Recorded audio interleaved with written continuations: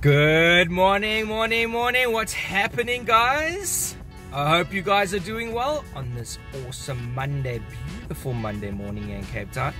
And I hope you guys had a good weekend, restful, ready for the new week. New week, new opportunities. Come on, guys. Let me know what your new opportunity is. Hit me up in the comments. I'd love to know. And guys, don't forget, check out the last episode. If you haven't commented on the last episode, I really want to know. I've posed a question to entrepreneurs. I'm not going to tell you what it is. Just go and look at the last episode. I'm bracketing the sections of the videos nicely, so even if you don't want to watch the whole thing, just go and check out that section and comment for me. I want to know what your one word is. Guys, I am pumped for the last week of the series. Definite commitment on my side of the on my side. This is the last week of this specific series. I'm wrapping up with my story and filling you guys in on where I came from and you know, the ins and outs of Blueprint Promotions, when it started, how it began, and you know, and my little journey and story for you guys to get in the know of Blueprint Promotions and just get in the know of another entrepreneur, another business owner, you know, and all ups and downs, guys, because it's not all rosy. Definitely not. So often you see on social media, you see the guys' rewards and the accolades and all the achievements, but you don't see the behind the scenes, you know, and how long it took a person to get to where they are at the moment when you started to find out about them, because they are becoming, in a way, famous, you know, from what they're doing. And you don't know, you have no idea the background to where it took and how long it took that person, you know. So I've been grinding at this company for 10 years now. Yeah, 10 years. And I'm not near where I should be. And that has definitely been something that I've struggled with. You can pick it up during my my episodes. But I definitely want to be honest about things, and I don't want to, you know, sugarcoat it and, you know, create some false sort of narrative for my viewers that are on the channel, that come visit me on the channel. Thanks so much, guys. I really appreciate the views, and definitely will be carrying on with the channel and being committed to the channel and sharing awesome content about promo branding and creating you know, branded products for marketing and promotional use. That will be my main, you know, stream of videos. So yes, but I'm also going to be including videos streams like this, you know, where we're chatting about entrepreneurship, we're chatting about business ownership, we're chatting about the ins and the outs, you know. So I thought that it would be an awesome idea and series to do this and fill you guys in, and the guys that don't know me can really just watch the series. It's not a long series.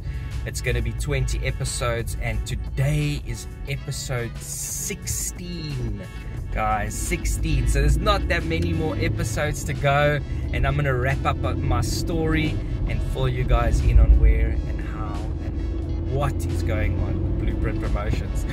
So guys, the last time I checked in on my story was our the episode before this one. Sorry, the episode before last. I was at the shred, and I took you guys to the shred, and I showed you guys my very first and second office space ever for Blueprint Promotions. Awesome place, really amazing. If you guys didn't check that video out, I'll shoot a link to that video, and just take a little tour around the shred. It was an early visit. It was before everyone got there, even before all the you know, people got into their office space, because there's a long line of office space in the front. I think there's about 4 or 5 office space in the front there, if I'm not mistaken. and it was early bells. It was before everyone started to get into the shreds. So, you know, that was my mission, and that was from mid 2015 to end of 2018. So I left end of 2018 and I ventured off to Stellenbosch. Yeah. Wow, that is such a beautiful place, Stellies, and I'm going to shoot up a picture of me on my way. There I am, very excited. It is always awesome to get out and yeah, do new things and change up the scenario. But yeah, I mean, I was quite honest in that video about the circumstances I was in financially, and I had to move, guys. I made a plan to move out to Stellies, and you know, thankfully I was only going to be starting the rent there in January, where I had already taken my stuff out of the shred. I think it was even at the end of November. So I managed to put all my stuff out there in Stellies like December time and move in properly and start working in January, and only pay rent at the end of January. So yeah, I just hit a bit of a luck there with that situation, and that was really why I was going out. One of the reasons was to miss the rent at the shred. Yeah, guys, it was yeah, it's just one of those things that you just deal with as, you know, small business owner, eh? Small business owner, one-man show. I mean, I shared with you guys that I did at that time, you know, over those few years, I did try and employ a few people here and there. But yeah, things didn't really work out too long there with the employment. And I think also in itself, I wasn't, you know, how can you say? I mean, I wasn't experienced enough, you know, to manage staff, and also my finances. I was just kind of just pushing into, hoping to bring people on to help me, and then you know, with the extra help, you know, hoping that there would be more work coming in with the extra help, and they would help me with that extra help, and we would grow. But it doesn't always work out that way. Some people it works out that way, but for me it didn't. So yeah, I had to mission out to Stellies in 2018, and I was out in Stellies for 4 months, until about April 2019. I was out there. If you guys want to check out my Instagram feed, it's not that far down. You'll see I connected with the people who I had been using to do my marketing. Awesome couple, love them to bits if they are watching, and yeah, I still really care about them. They are super awesome people, and yeah, still in connection with them and still are chatting to them. But yeah, just they're not doing my marketing. Yeah, I just trying to do my own thing at the moment, and trying to post and just bring a vibe on social media in my own steam. Also, in all honesty, guys, I can't afford to you know, have a group of people looking at my marketing any longer. Yeah, it's just too expensive for me, eh? So I'm trying to do it all on my own, and it's, yeah, but yeah, we'll get there. That stuff takes time, you know, and we'll get to that place where we are, you know, we've got a group of people that are doing our marketing and stuff again. But as I said, I went out to Stellies. Awesome couple out there, and yeah, I'm gonna shoot up a link for you guys, because one of the guys, his name's Joe, he is a comedian. That's his I think that is his sort of, that's his claim to fame, if I could say it that way. But he's also got a YouTube channel. I want to shoot up the link because this guy's awesome, and I really respect him for his consistency as a comedian, you know, all the way through COVID, and his channel that he's got going on now. So I mean, he just brings light to, you know, things that are happening in South Africa. So I'm gonna give you guys a link to that. go check out his channel, give that a subscribe, check out. They also do some really funny things where they roast the headlines, which is hilarious. I always watch that stuff. That's lots of fun. So go check that out.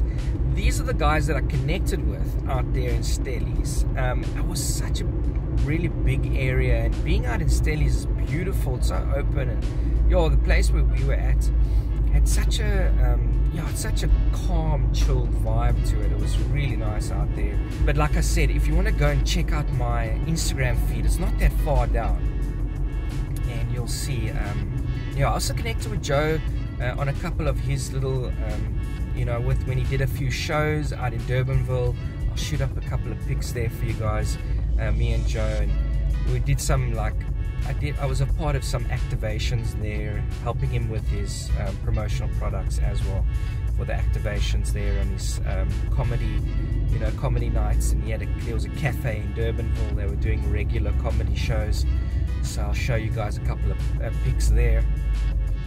So we were still doing work together, and still just vibing, and it was lekker. It was a good experience. But the thing is, Stellies is really far out, so from here it's like a good 14-minute drive every morning, and I knew that. I didn't know that. Obviously not going to go out not knowing that, not thinking about that, but I was just hoping to get a different perspective on things, and get some new clients out there, and change up the scenery a bit.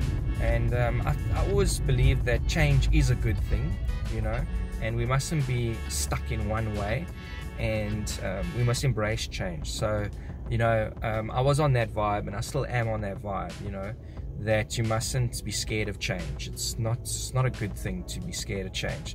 So I was kind of moving in that, on those vibes. Obviously, like I said earlier, there was financial stories and there was financial issues. So I was also making decisions on that, and just was given a good opportunity to not be able to have to pay rent at that time. And sure, now that I think about it, I must share this with you. At that time, my son was born. So he was born in November 2018. So there was a lot of stuff going on there. My son was born, leaving the shred, going out to Stellies, and there was a lot of things happening. So some good things, some good blessings with my son being born, and just some changes moving out to Stellies. But like I said, it didn't work out as long as I wanted it to, and I had to make the move back into Paarden Eiland in April 2019. I found a spot here with a guy. He had a design agency as well. He called himself V Station. I think he's still rocking it up there in Joburg, as far as I know. And I was there with him from April until November 2019, and then he closed down the branch here, and he moved back to Joburg. Him and his girlfriend at the time that he had met here at that time, and it was also a cool time. But it was a bit another getting on your feet again, and coming right, and then having to move and sort of shaking everything up again. And at that time, then I also moved back to my flat that I was staying in Globerg. I moved back there, and that's where I worked for November, December, and January. And then I got a new opportunity. Sorry, I'm just letting this guy in here. I am driving though. I got an opportunity to connect with some guys here that had already established a branding facility here in Paarden Eiland, and he reached out to me. Also a little bit of a weird circumstance. I don't really normally rant on Facebook and share heavy personal stuff. But at that time, guys, I was struggling just with everything. I was very upset that I had to move back home again, and things were shook up, you know. And yeah, just going through season time, our trade really just shuts down over season time.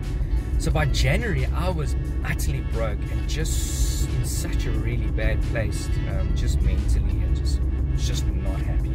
Yo. And I literally couldn't sleep one night, and I went onto Facebook, and just, you know how it is, it's just so fake. You know, everyone's just, oh, my life's so amazing, and it's all these amazing pictures and everything. And I did a rant on Facebook, a proper rant, saying how fake Facebook is, how fake all of this stuff is, and everyone is just, you know, trying to be this perfect person, and in reality it's not like that, and it's just all fake. And yeah, a guy who I know, who actually used to work at the shred with me, he had an office space in the shred, so I know him very well. Also a very awesome guy, good businessman.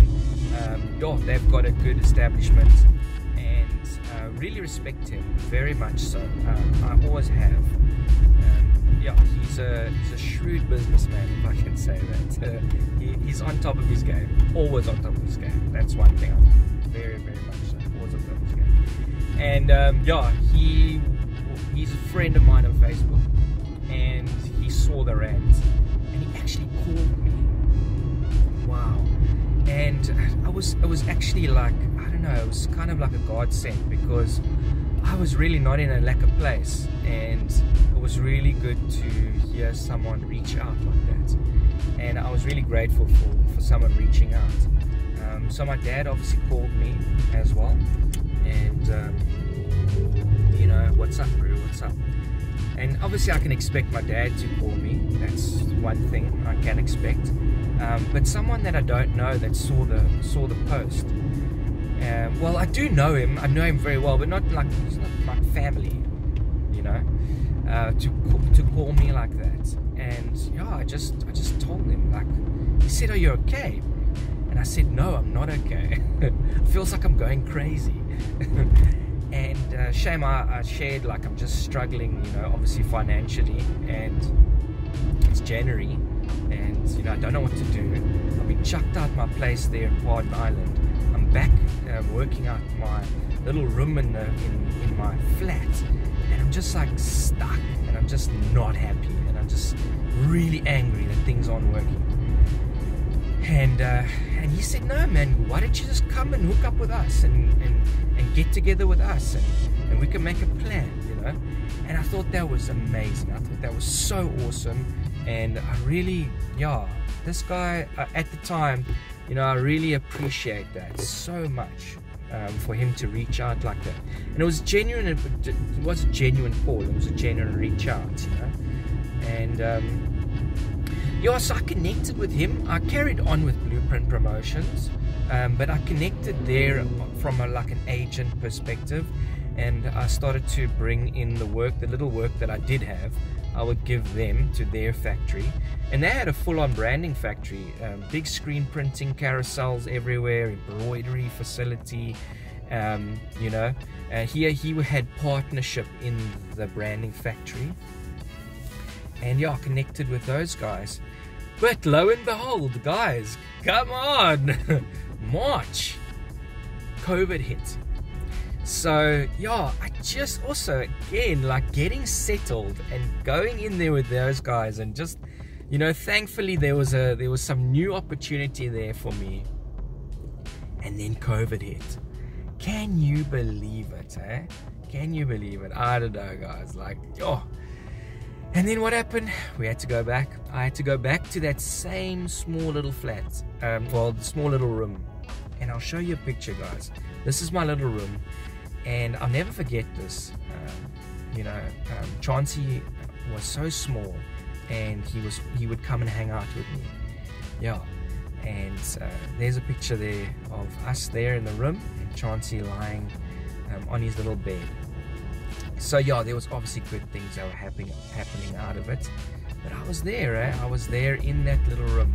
So that's where I'm gonna stop for today, and having to go back to the flat, back into my little room, and literally like starting again. But the cool thing about all of this, is I didn't let it get me down, guys. I didn't let it get me down. I went into hyperdrive from there onwards, and that's also when I started picking up on the YouTube channel. If you guys want to check, my videos started increase from 2020. You can go look, and that's when I started getting into hyperdrive, and I started selling masks, because that's all we could do. We could sell masks. So guys, that is where I'm going to end off, back at the flat in my little room, just pumping masks. And I had my heat press and my vinyl cutters, and I was cutting logos, vinyl cutting logos, and pressing it to masks and selling the masks, guys. That's where I was, early 2020, and I was gunning it. And I picked up some good orders for the masks, some big orders. Yeah, that sustained me through it all. So there is it, guys. That's where I'll end off today. I'm looking forward to carrying on my story with you guys tomorrow. And one thing I can leave you with is, if you're a business owner, don't give up. Don't ever give up. If this is your dream, if this is your passion, and you love what you do, don't give up. Even if you have to get a second job, and don't be scared to get a second job. It's okay to get a second job, but just don't give up on your dream. Don't give up on what you're passionate about. Guys, have an awesome Monday. Please set some goals. If you want to drop some comments on the goals that you've set for the week, I would love to hear, and do let me know what you think of the episode. Give me a like, share if you thought it was helpful, subscribe if you have not subscribed, and I will see you guys tomorrow in episode 17. Cheers.